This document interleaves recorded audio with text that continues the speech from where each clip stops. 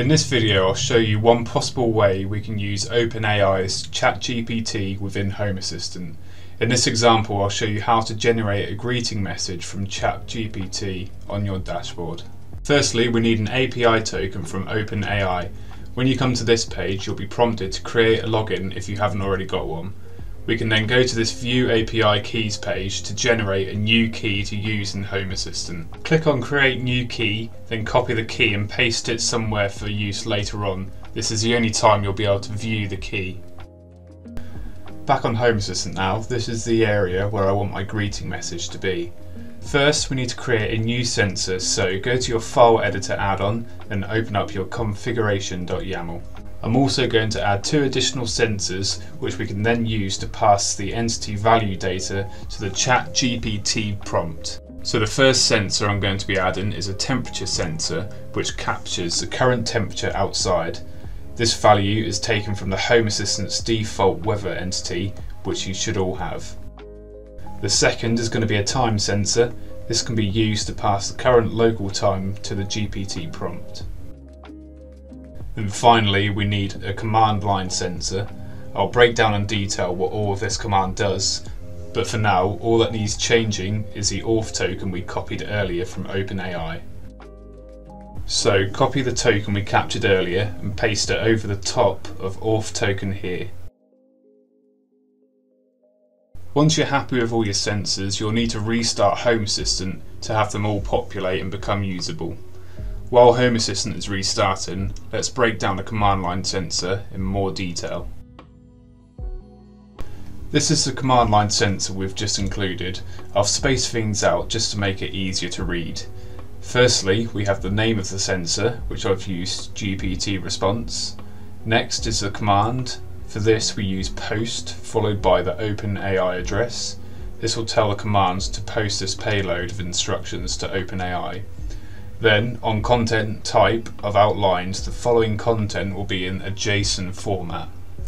Authorization is where we pasted in our access token we got from OpenAI.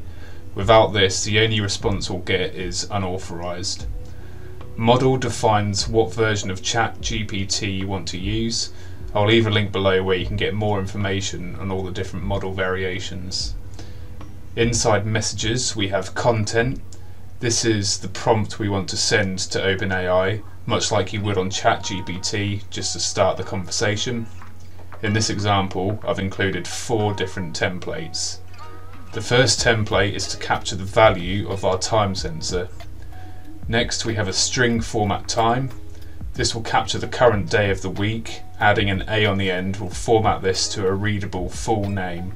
Without this, it would just show as a numeric value. Below this we have the template to capture the current weather state, so rainy, cloudy, sunny and so on.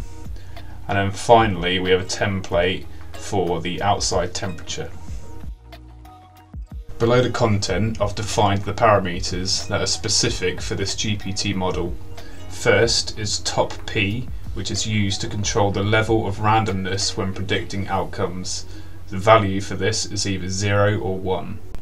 Temperature controls the creativity of the model's prediction. Again, this is either 0 or 1. Max tokens specifies the maximum number of tokens that can be generated with each response. 1 token, for example, is seen as a piece of word. I'll let you do the math here, but a free non-paid OpenAI account will be given $18 worth of tokens. $0.002 equates to 1,000 tokens. 1,000 tokens is roughly the same as 750 words. Even with a non-paid account, we can stretch this instance out for a long period of time without ever having to pay. By default, the max tokens are set to 4,096 tokens. I've lowered this to 320 as we don't need that many words for our greeting message. Presence penalty determines how likely it is for GPT to repeat the same words or phrases over and over again. For the value template, I've specified that the response we'll get from OpenAI will be in a JSON format, and we only want to extract the content section to use as the value of this sensor. Finally, at the bottom, scan interval tells the sensor how often in seconds you want to post this command. Once Home Assistant has restarted, we can check on the states page to see if the sensors were created successfully. Search for the name of your sensor and you should see the GPT response like I have here. So now we can add this onto our dashboard and use this sensor. In this example, I'll be adding this into my markdown card, which is on my header area.